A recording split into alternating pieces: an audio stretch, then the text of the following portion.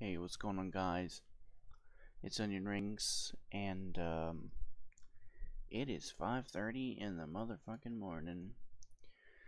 Got up a little bit early to go to work today. Well, mostly because I couldn't fucking sleep. Yeah. So I figured I'd give you guys an update about everything that's going on, why I haven't been active, give you guys an update on my job and everything. So I still have my job, obviously, or else I would have made a video saying I'm fired. I came very close to quitting multiple times when I first started out, which I'm pretty sure is normal for most people when they start a new job, because, I mean, for the most part, that's not too bad, but it's not really great. For the most part, working is, it's annoying, you know? You do it because you have to, you need the money, but it's fucking annoying. No one really wants to do it. I wanted to do it because I wanted money, but at the same time, I didn't want to do it because of my anxiety. But I think with my Zoloft, I got my anxiety to a controllable level, and it's not so bad anymore. And I'm able to do this part-time working now. But yeah, for the first like 2 weeks it was really rough. I mean, when I talked about all this on a stream, but I figured I'd make a video because I know some of you didn't see that stream. For the first like 2 weeks it was really rough because excuse me, like I said, it's 5:30 in the morning. I'm tired. I just fell asleep at 1 because that's one thing I hate about this job. It's just like going to bed early, getting up early.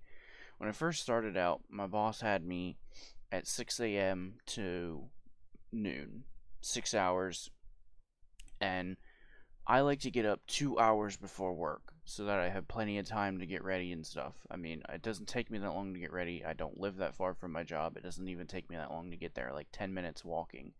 But I like to have extra time just so I'm not rushing around, feeling stressed out, so I can get awake and refreshed before I have to go in. So I don't want to go into my job yawning and being all groggy and stuff, because it looks unprofessional. But now I'm 8 to 12, which is only 4 hours, it's not 6.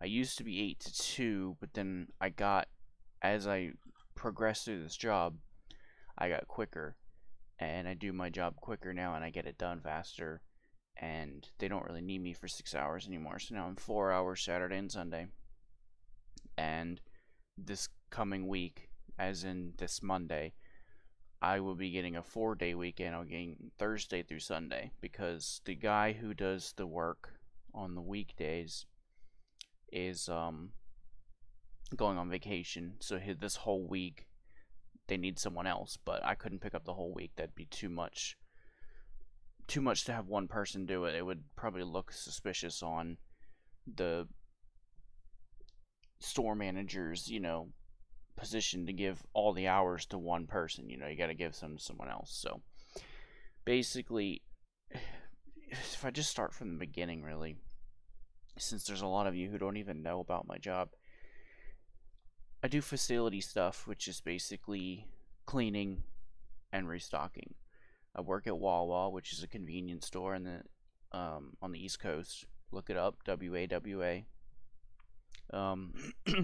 Basically, my job involves, when I get there, I go outside, do a trash run, clean out all the trash cans, because they're usually overflowing. Gas station people are coming through, dumping their trash. Then I need to check the receipt paper and all the gas pumps, check the paper towels and the cleaning solution for the windshields, need to restock all that stuff, and then I need to check the spill buckets in the ground, which is where spilled gas and stuff runs off to. Sometimes they get overflowing, especially during really bad rain. And then I basically have to just sweep the parking lot, make it look decent, get up all the big trash, and then clean the windows. Then I move inside, do all the trash inside, help my coworkers restock some of the stuff if they're too busy, like the cups, because there's certain areas that certain people do normally, because there's people in the deli and in the coffee area, and the coffee guy is usually supposed to clean off his little coffee bar area where like the half and half and all that crap is, but sometimes he's too busy swapping out the coffees to do it, because during the morning rush people are getting their coffee and it runs out quick, so he's got to keep brewing.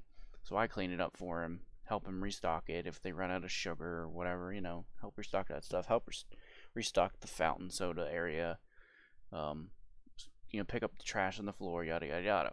And then once I'm done with all that, I go into the cold box for the majority of my time left. And the cold box is basically the fridge where you get all your cold drinks, your energy drinks, your sodas, your waters, whatever, even your dairy and juices, everything's in there.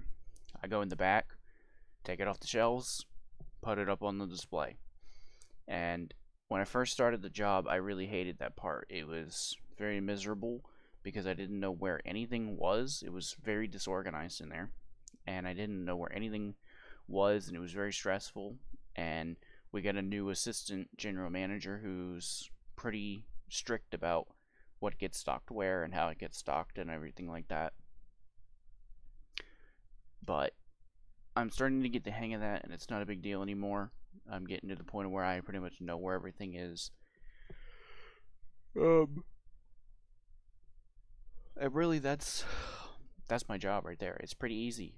I go in for 4 hours on the weekends and just do simple tasks. Do trash, do some cleaning, stuff that the other employees don't really have time to get around to. So they hired me to do it.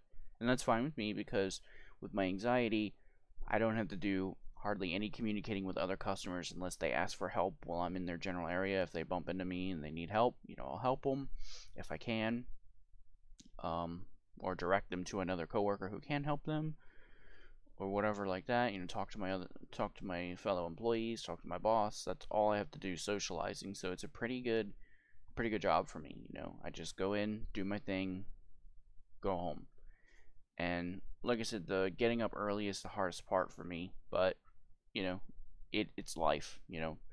Kids get up early for school, adults get up early for work. I mean, as humans, we're just naturally born to get up early, and it sucks, but it is what it is. But the money's decent.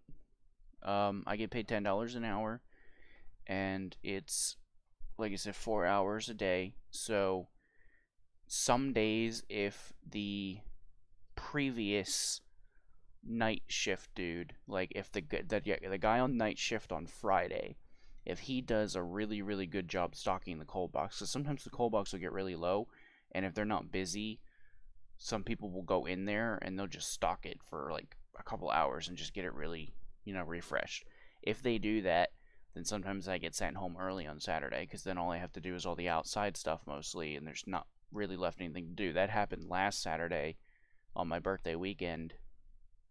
I only worked 2.5 hours, so normally I get around $80 ish for my 2 4-hour shifts, because that's 80 hour, or not 80 hours, that'd be nice, 8 hours at $10 an hour. It's around 80 gross, and then after taxes, I get less. But usually if someone calls out during the week, they'll bring me in to help, which is always good. Get some more hours in there. Plus, I'm gonna talk to them about getting something permanently during the week as well, because I do need more hours. But so far, as of April, I have made $488 just out of 5 checks, and my biggest one was my training check, because it was 4 days. Even though, actually, no, it was technically 3 days. It would have been bigger, but since it was my first week, I got really stressed out and couldn't handle going in on the 4th day, and I called out. I mean, I also had a stomach thing going on. It wasn't just that I couldn't handle it. I had some bad cake for my niece's birthday as well. Called out that first Sunday, my 4th day in, and then misstep. My first check would have been bigger, but my very first check was $111.02, which was pretty. It felt pretty good, you know. Getting that money feels really good. So I urge any of you that are teenagers, if you're like, 14 through 16, and you're thinking about getting a part-time job for the summer, even if you're not working every day, go for it. Because especially if you can make a deal with your parents where they don't want any money from you. Like, if you're young, they probably don't want anything from you. Me being older, my parents want me to pitch in every so often, give them something if they need it, because I'm living with them, so it's only fair. But if you're young and you can get a deal with them where they don't want any money from you, you can take advantage of that and save that money up. And then when school comes back around, you'll have money and you can use it on whatever you want. The new fucking video games come out, buy it, and it'd be cool. So part-time work is fun. If you have anxiety like me, then I would highly suggest you try to look for something that I do, like facility work or janitorial, stuff like that, where you don't really need to talk to anybody. Oh, and one thing I forgot to tell you guys that I do is I clean the bathrooms. That's part of the inside stuff I do, and the bathrooms is pretty annoying. I hate doing it because, well, it's a little embarrassing because I have to clean the women's as well, and I always dread going in there. I mean, obviously, I'm supposed to knock on the door first, and then I'll push the door open and announce myself, and I do. But I've always been afraid that, like, somebody won't hear me announce myself and they won't say they're in there, and then, like, I'll go in and then there's gonna be someone in there, and then, like, suddenly I'm in a situation where I'm in the women's restroom and there's a woman in there, and I'm like, oh shit, and then I, like, turn around to leave. But in this society, next thing I know, the woman's probably trying to say I raped her or some shit, because that's how fucked up society is these days. False rape claims and stuff. But let's just pray that never happens. I mean, I would never, ever even think about doing something like that, so I don't have to worry about it. But most of the time, they don't really take the guy's side on it. They take the woman's side. They're like, oh, I got raped by this guy, and then that guy's life usually gets pretty much fucking ruined because he can't really prove that he didn't do it. I don't know. I'm probably just over exaggerating there. That's not gonna happen. But I mean, it's a small bathroom anyway, so even if they didn't hear me announce myself, when I open the door, I can see the shadows of the feet. So if there's no shadows, then I'm good. And I always check the stalls too. I'll go tap on them a little bit and give them a little push. If they fly open, obviously nobody's in there. But if someone's in there, I leave immediately. There was this one time where there was someone in there, and they did hear me, and they said they were in there, and obviously I turned around and left. But I also hate doing the bathrooms because they're fucking nasty. I mean, I wear gloves, but damn, like, people are gross. Like, sometimes people just, like, explode poop all over the fucking walls. And then they got, women's obviously have their, their period stuff. And I actually found, I really hope it wasn't pubes, but I think I found pubes in the men's room. I mean, it might have been beard hair because we have a lot of homeless dudes hanging around. And I think they go in there and, they trim up and stuff and whatnot in there, but I really hope it wasn't a pube, because if it is, so nasty. I mean, I had a glove on when I swept it up, and obviously I didn't touch it anyway because I swept it, but that's still just nasty, dude. I mean, yeah. But anyway, this video is getting a little bit long. I just wanted to talk to you guys a little bit. Tell those of you who didn't know about my job what I do. I know some of you already knew because you tuned into that one stream I did. I know it's been a while since I streamed. I've had a lot on my plate, not just with my job. There's a lot of family stuff been going on, and I'm gonna spare you guys from that. But I'm gonna try to start streaming more. I don't know when. I'll see. Fortnite's been getting a ton of new updates. I'm pretty happy with that. I mean, the perk recombobulator is pretty cool. This is my my scar. Do you guys like it? Pretty nice. I got affliction, damage to afflicted. I got crit chance, crit damage, mag size, and energy damage. So it's a pretty nice little scar we got here, right? Looking nice and fine. Yeah, I like this. I like this scar a lot. It's really nice. Um, but yeah, I don't know if I'm gonna stream any more Fortnite. We'll see. I know I just played through God of War. That game was fucking amazing. I could stream that if you guys want me to. I just don't know if you guys would want me to stream a story game because it's pretty slow paced, honestly. And for the most part, it's just me like hunting for collectibles and stuff. And I don't know if that'd be a game you want to see. There is a game that I could stream for you guys, and that is Destiny 1 because I picked it up for $3 yesterday because I get paid every Friday, which is awesome. So I picked it up for $3, and I'm gonna give it a try because I don't like Destiny 2 that much. It's kind of meh. Like it needs a ton of work, and I mean like a ton of work. The game is just, I don't know what happened really. I'm assuming that the people who worked on Destiny 1 are no longer in the Bungie studio because Destiny 2 is just missed like everything. Everyone says, "Oh, give Destiny 2 time," you know. They took Destiny 1 3 years to get it right. Okay, but my thing is, if they finally got Destiny 1 right, then why couldn't they get Destiny 2 right going into it? If they already knew what made Destiny 1 great at the end of that 3-year cycle, if they already knew what made it great, why not just implement that into Destiny 2 as soon as it came out? Why do they need 3 years to make Destiny 2 great again? I don't understand. That's my view on it. Everybody's like, "Oh, they need time to make it great." No, they don't. They've already had a good, successful game. The first one was good. At least so people are saying. I've never played it. I'm going to give it a try and see. So I might be able to stream that if you guys want me to. We'll see. But I'm going to go and get ready for work, friendos. So thank you guys for watching. Yeah. I'll update you guys more later on. If you guys have any questions, you know, leave them down in the comment section below.